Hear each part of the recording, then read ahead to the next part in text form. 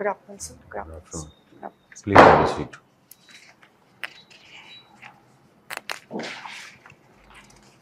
So Poonam, you are already working Yes, sir. in Ministry of Defence, Right, sir. and you have been a trader as well. Yes, sir. You were trading in stocks and Yes, sir. I have done job in Future First Yeah. for 1.5 years. There Yeah. I was working as a trader. Okay. And you did your graduation in biotechnology. Right, sir. Okay.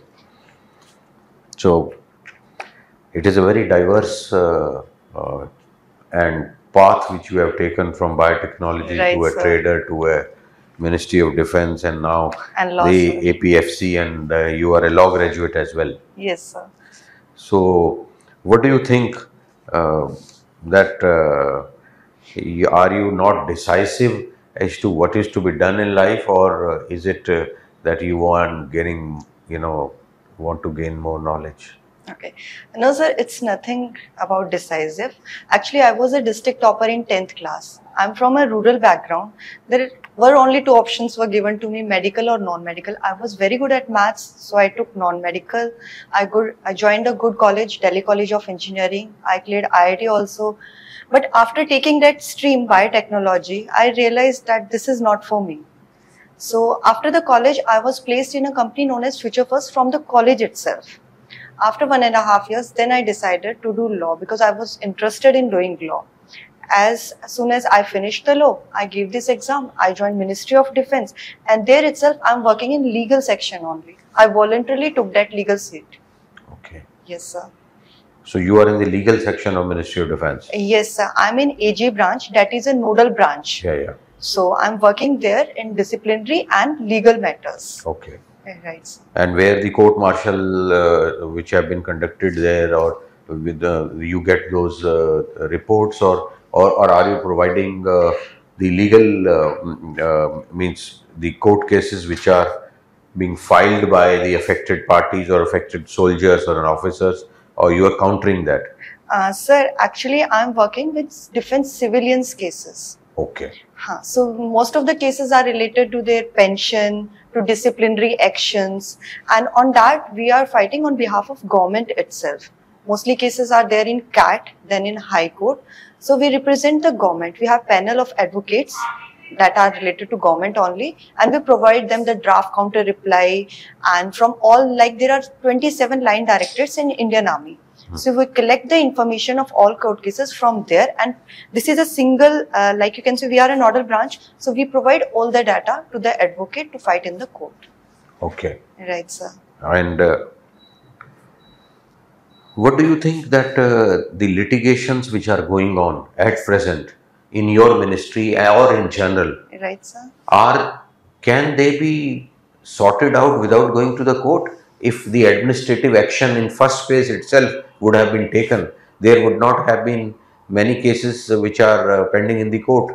Means, what do you think? That some are very frivolous and useless kind of court cases, which is wasting so much of hours of administration as well as the affected party. Yes, sir. In some cases, you can obviously say that maybe some mediation or some arbitration, we can solve the cases. Actually, I'm dealing in disciplinary cases also. So second appeal comes to our office. So in many of the cases, from major penalty, we shift it to minor penalty, and sometimes we even do away with the penalty. So I think there are some cases which can be sorted out at the command level only. But some cases, like they have to be endorsed by DOPT, so they have to be fighted in court only. Okay. You are residing in Delhi? Yes, sir. And I'm residing in Gurgaon, sir. You are residing in Gurgaon? Right, sir. Okay. So you are commuting every day Yes, to sir. the Ministry of Defence? Yes, sir. You are in Army headquarters? Yes, sir. Okay. And you have taken the Assistant Provident Fund Commissioner exam? Yes, sir. And the posting can be anywhere? Yeah, and you are sir. married as well? Yes, sir. What does your husband do? Sir, he is a businessman. Okay. Right. So how would you cope, suppose your postings, etc., is done away from you can say, the current setup? Yes, sir. Sir, I can say like 3 or 4 years back, it might have been difficult for me because I was born with a kid. Now he is 4 and 5 years old, and my husband business is set up to a great level. Like he has hired managers. Sometimes he just works from home and managing the things. He has showrooms of electronics and he deals in the service. So right now I'm in the position that if I posted to anywhere in India, I can work. I see. And you belong to Haryana. Yes, sir. What do you think that the stock trading and what has really changed in India that the Sensex has jumped to such a high level of 70,000, 75,000 from 2008? What exactly has happened? And what do you think, that something physically has happened, or it is a market sentiment which is driving the Nifty and the Sensex? Sir, I think there are many factors to it. As we can see, the demographic dividend is going on in our country. So many youngsters are opening the demat account. We can see even the report in last 2 years, even housewife and many youngsters have opened demat account. And we can see property rates are at very high. So in property, you need minimum good amount of money to invest. In stock market, you can invest from like 500 in a SIP till a maximum limit. So it's very easy. Second thing, now everything is online. So you are sitting at home, you can invest in the stocks and everything. Third, sir, government is doing work, like they are starting, they have reduced the corporate tax. They are working for the, I can say, economy in a positive direction. So people have a trust over the economy of India. And recently we have like fifth economy in the world. So I think people have a trust on India, in government of India. So they are investing. And from last, you can say, when in December, when the government won in 3 states, they started a rally from like 60,000 and it is continued to 74,000. And now I think election and many things are the deciding factor. But there will be short-term effect only, because in long term, we can see like the average age is 29 right now in demographic dividend. It will get peak at 2041. So I think there is a lot of potential in Indian market. The Sensex will grow. Okay. So you are saying that the government policies and the sentiment is favorable for the Sensex to grow. Right, sir. But do you think that on ground the manufacturing and the services sector have grown that much in proportion to what the Sensex has grown? Sir, we can say that manufacturing has not been done what was promised earlier. Like we can see the outcome of Make in India and other schemes. We are trying, but it's that data is saying like it's even 16 to 17%. Right now we are in the manufacturing system. And for service sector, the major deciding factor is US market. Their rate of interest is very high, and that's why Indian IT industry is not performing up to the mark right now. We can even see the prices of share, Wipro, Infosys, they are not at their peaks. But people believe that rate cut will happen in future, and after that Indian IT sector will grow well and these stocks will perform. Okay. Do you have any idea that how much capital is now locked in mutual funds and this thing, and how do we compare to the developed world? Sir, I'm not sure about it. Okay. Poonam, you have been working with Ministry of Defence Yes, for quite long now. Yes, sir. Have you heard of Integrated Theatre Commands? Yes, sir. Please tell in brief. Okay. Sir, integrate, like earlier,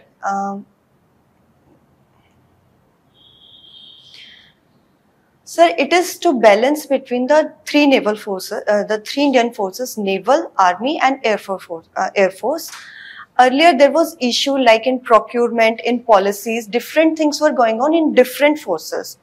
So they decided to combine these into integrated headquarters and form a post of CDS, which will be dealing with directly with MOD and will be controlling all these. So we already have this integrated theatre commands in place. Not, sir. How many of them are being envisaged? I have no idea, sir. Okay. I have just the idea of DMA, Department of Military Affairs, which is dealing with. So it's a very recent thing, integrated theatre commands. You have been following the news. Yes, sir. Okay. Now tell me about defense budget of India. I mean, what percentage of GDP is it, or what is the major chunk of defense budget going to, and do you think there can be anything done related to that? Sir, defense budget is around 10% of the GDP, and it's a very large amount, obviously. So majority of the part is going towards procurement of the defense equipments, like fighter planes and. Can you tell the percentages? What percentage is salaries and pensions? What is the percentage? I don't know exactly, sir. Okay, continue, please. Okay.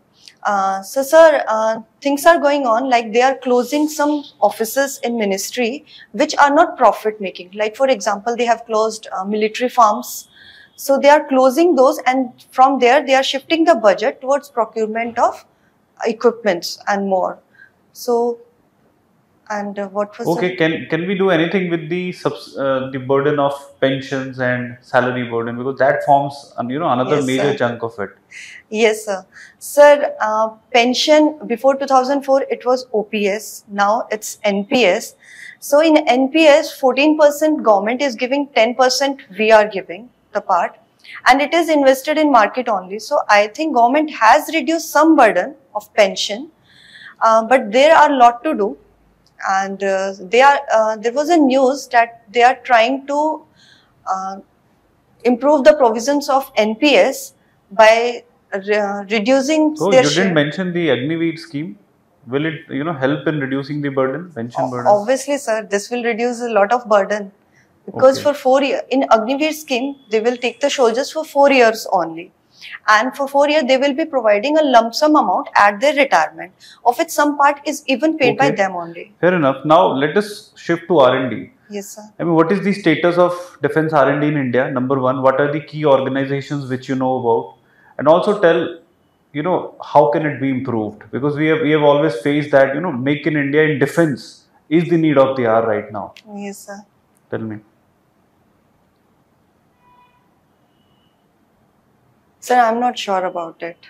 Defense R&D, you're not sure? No, sir. I have been never posted to that section. Okay.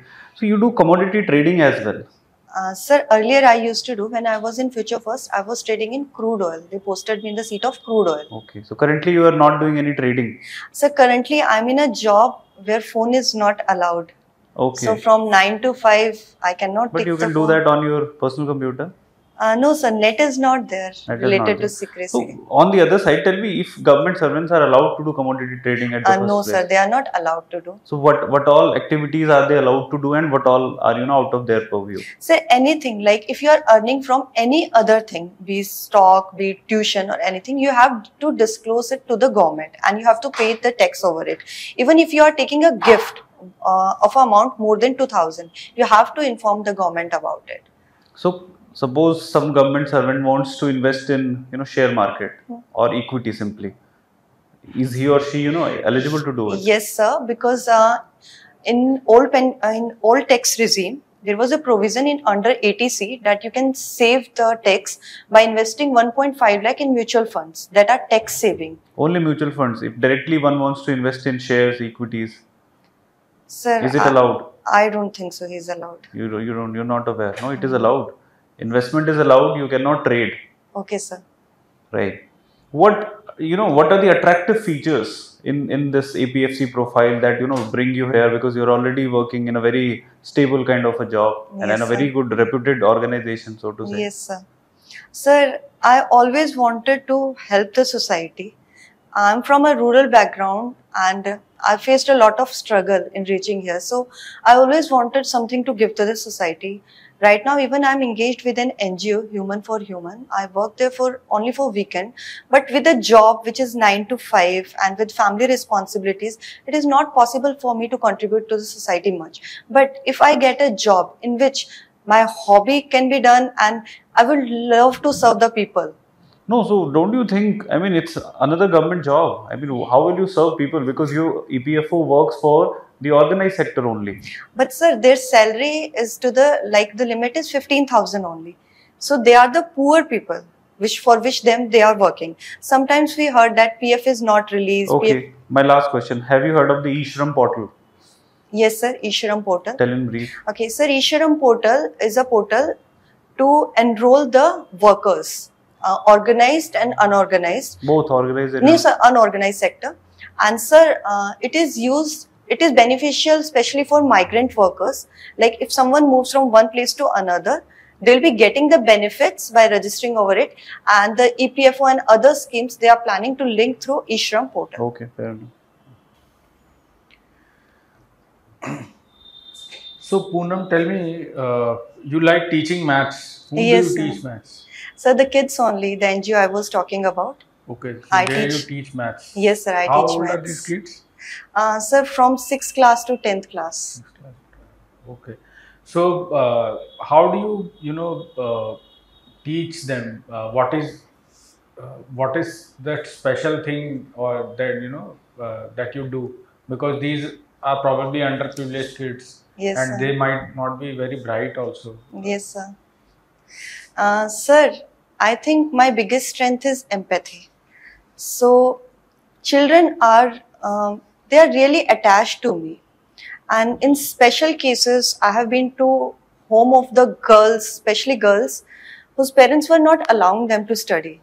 So, So let's say a parents ask you, okay, you are teaching trigonometry to kids. What is the use? Why are you teaching it? So what will okay. you do? Sir, there are many things like complex number and others. People always think what is the use of it. But till 10th, a basic knowledge of everything is given. That is required to maintain your IQ, to develop your IQ and other strengths also.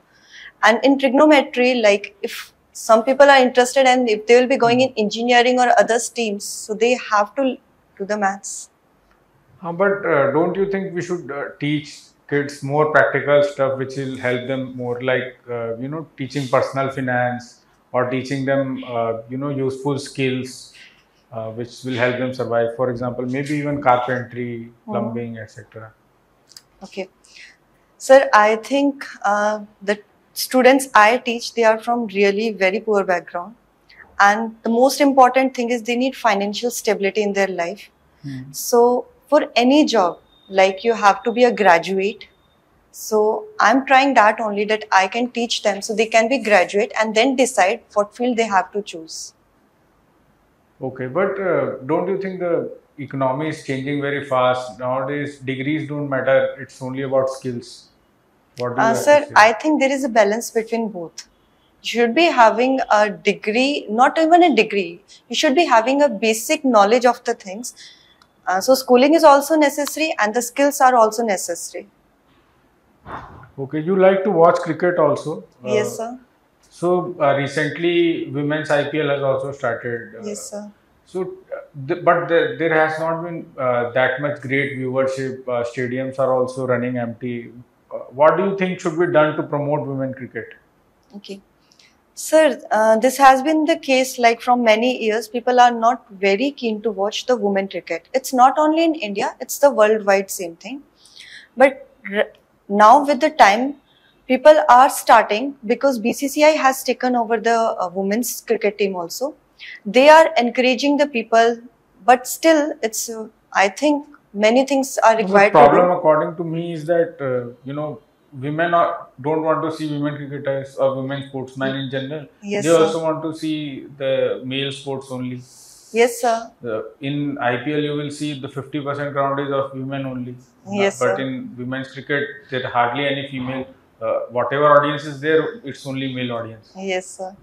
I think it will take time, sir. Like if you see some 10 years back, IPL thing or women cricket was not up to the mark, whatever we can see today. But in few years, it will take time for people to adjust with the women cricket also. Okay. So, but women's cricket, do you have any idea when did it start? When first international team was made? No, sir. No. No. Okay. So, the question that arises here is that now, there is a demand for pay parity. Yes, sir. BCCI has taken some steps also in this regard. Other Yes, sports sir. bodies are also taking. But when the gap in viewership is so high, Yes, sir. do you think it is logical to give it? Sir, I think it is logical to give. It will like encourage the women over the India to go in cricket field. First thing is, you can see in schools, colleges, even girls are not very keen to join the sports, especially cricket and in this kind of sports, which is a group play. But if for example, IPL is a very positive step in this regard. So, do you play any sports? No, sir, not now. You have not played any sports in your school time also? In school time, sir, I used to play badminton, but that's very long ago. Okay. Okay. So, you interestingly, change your career tracks and chose law. Yes. Any special motivation that you had for joining law? Law. Sir, like I have some cousin brothers and sisters who are in the law field. So when I was younger, I was with them many of the times in holidays, and I was so fascinated by their work. Excited you, or increase your enthusiasm most when it comes to law? Which area? Sir, I have not worked as an advocate properly, but while studying. While studying, sir, it was IPC, the substantive law. I was very IPC keen has to been modified recently. Yes, sir. So, do you remember like now which articles or which sections have been replaced by which? Sir, there are many new sections. For example, there was one 420. Yes, now sir. What is it? So it has been changed, but I don't remember the exact section. Okay. None of these you remember? No, sir. I know the changes you know they the have old made. ones? 124A? 124A. Sir, I'm not sure right now. Sedition. Sedition. I was about to take a guess. Okay.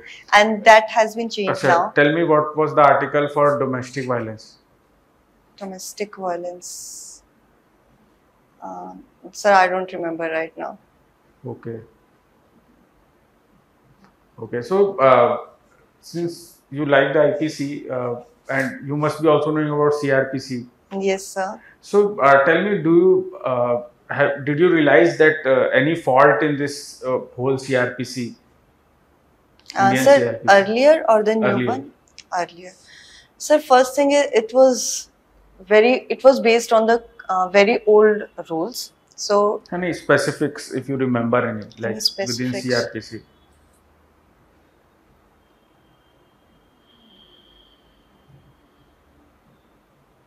Sir, I can relate with the current one that they have changed if you are required to do medical, earlier there was a provision only sub-inspector or higher policeman can give their consent, but right now any police officer can give the consent for the medical, and not particularly. Okay. So, recently there was this case you must have seen in news. There was a rich kid, he killed some people on the road, and Juvenile Justice Board was involved because the kid was 17 only. Yes, sir. So, can you tell me the role of Juvenile Justice Board in this case? Yes, sir. Sir, it is a case of Pune. So, Juvenile Justice Board was there because he was 17 years old, and according to law, if a person in Juvenile Justice Board is between 16 to 18, in negligence cases, the responsibility lies, basically in car accidents or accidents, the responsibility lies with the parents.